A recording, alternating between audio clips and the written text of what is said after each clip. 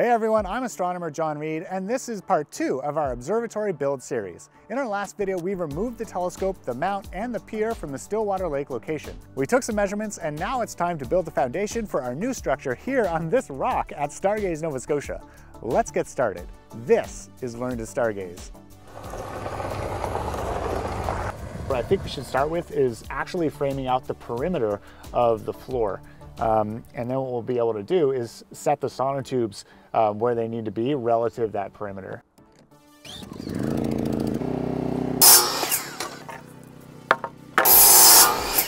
You know what step one actually is removing these chairs.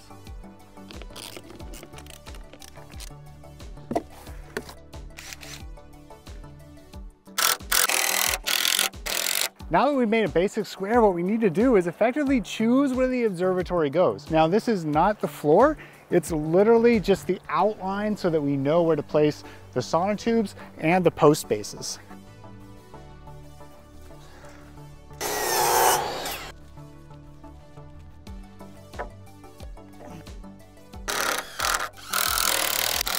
All right, so these are the supports for the front wall. Basically what you do is you drill a 1-inch hole in the stone. This will go in the hole, and then these post supports will go in like this, and then we can use this bolt to adjust the sizing and the height accordingly. All we're doing here is determining where the holes go. These boards all get replaced with floor joists later on. All right, we've got the form laid out exactly where we want it. Now is the time to mark the spots and drill the holes. All right, there's the bit.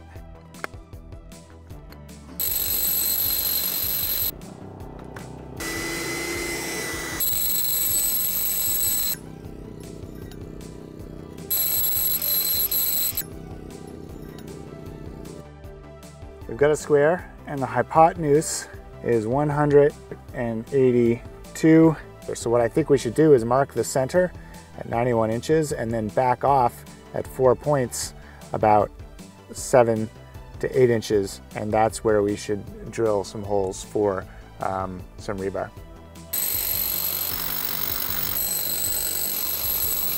Now that the frame is square, we know exactly where our sonotubes belong. So we're going to do 2 pieces of rebar about 10 inches down in each sonotube, and that should hold them in place.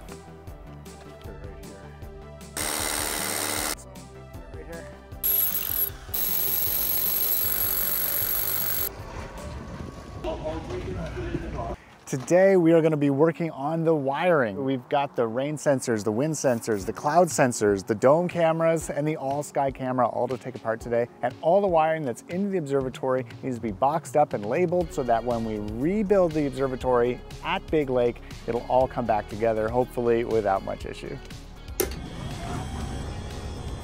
The way it knows where it is with these UPC codes. And somewhere along the edge, you've got a grocery store scanner that is reading these codes. Then you've also got some sensors here that tell the dome when it's in its home position. What we need to be able to do is disconnect the structure here from this part of the dome. So here we've got a USB hub. Now, a lot of this gear was old, and it's actually coming in VGA, in these old cables here with actual like telephone line cables here. All right, so on our last wire in this USB VGA hub here, and this wire leads outside, so let's see where it goes.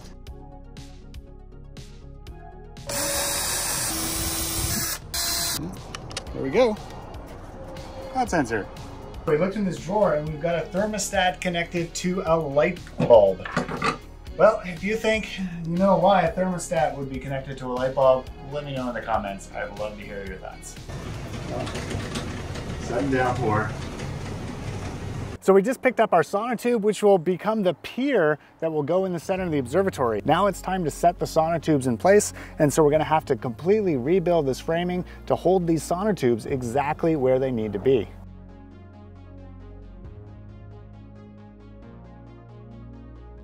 Now all we need to do is secure this so it doesn't move, which is a bit of a challenge because everywhere is simply exposed granite. The only thing I can think of to do is brace it with a 45-degree angle board here and create this plate that we're going to drill into the granite. We'll take our final measurement to make sure that the platform is completely square. That should make our platform secure for the concrete pour.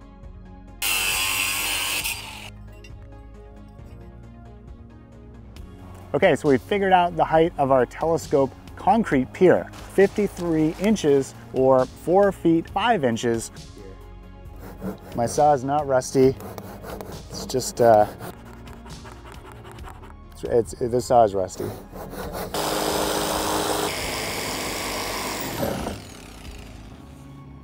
That was our rough cut. We left it an inch longer so that we can now contour this end of it to the ground.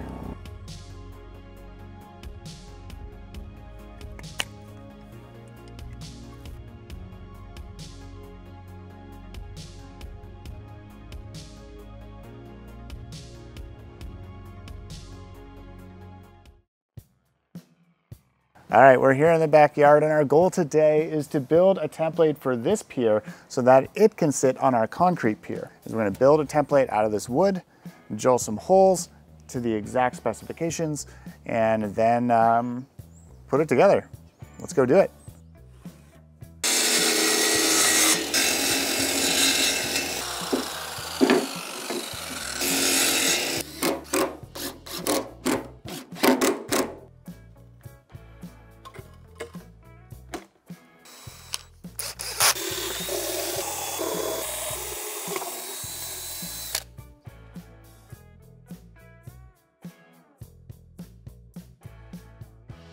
Moment of truth.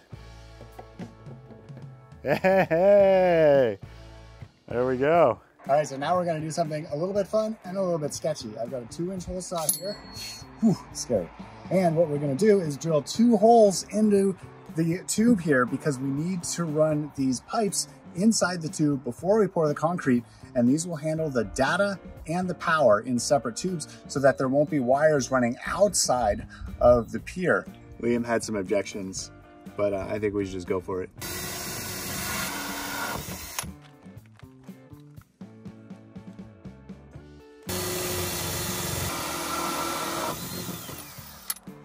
This'll work, right? I think so.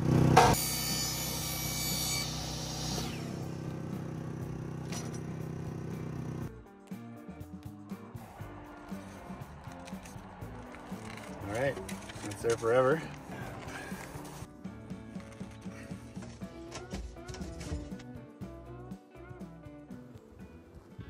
All right, so we're back at Stargaze, Nova Scotia, ready to get this pier ready for the concrete pour. Unless we really frame that tube up really well, there's a risk that it could tip over with the weight of all the concrete in there. All right, so I think we've got this braced in pretty well. Now it's time to pour. And just a reminder that this project is primarily funded through the sale of our stargazing guidebooks, mainly 110 Things to See with a Telescope, A Kid's Guide to the Night Sky, and of course, 50 Things to See with a Telescope for Kids. I'll post some links in the description. You can also find us on Patreon if you'd like to support us there as well. All right, back to the video. All right, today is concrete pour day. This didn't go exactly as planned. We originally planned to have, a truck come up and then ferry the concrete up, in a trailer behind the truck, but it seems like our hill is just too steep. So last minute, change of plans. We hired a team and they're putting the concrete in with bags and a mixer. All right, so there's no water on site and it was $400 to rent a water truck for a few hours. So we are going to literally just fill up buckets with water. We've got 8 buckets, so that's about 320 pounds worth of water. Let's do it.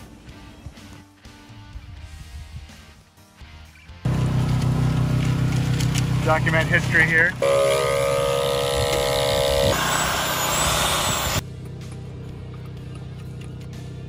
What's your name?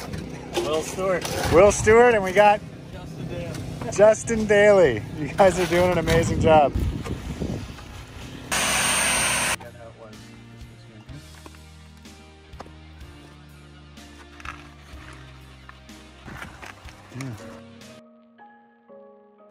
As I mentioned before, this isn't any ordinary observatory. In 2010, a girl named Catherine Gray made history by becoming the youngest person ever to discover a supernova. At just 10 years old, she achieved this remarkable feat using the Abbey Ridge Observatory. Adding to the family legacy, her younger brother discovered another supernova in 2013, becoming the youngest person to do so, surpassing his sister by just 33 days. Stories like these are what make the ARO so special, and we feel privileged to continue that legacy at Stargaze Nova Scotia. So it's been 48 hours since we poured the concrete. It's obviously not fully cured, but it is time to take the sonotubes off.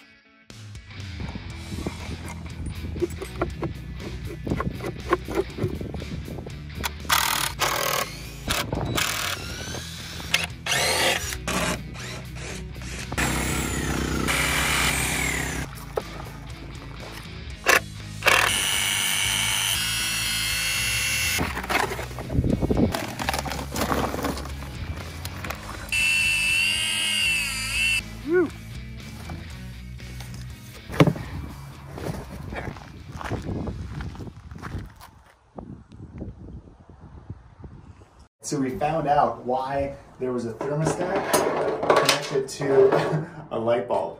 And originally there was a computer in here, and the light bulb was the heat source to keep the computer warm in the winter. And so the thermostat would tell it when to turn the light on and heat the computer up. So next time we just need to release the dome, remove the weather stripping, and then we should be able to lift this off. Hey everyone, thanks for being a member of the End of the Video Club. As you may know, watching to the end of a YouTube video really helps us out as creators, allowing this video to be shown to more people.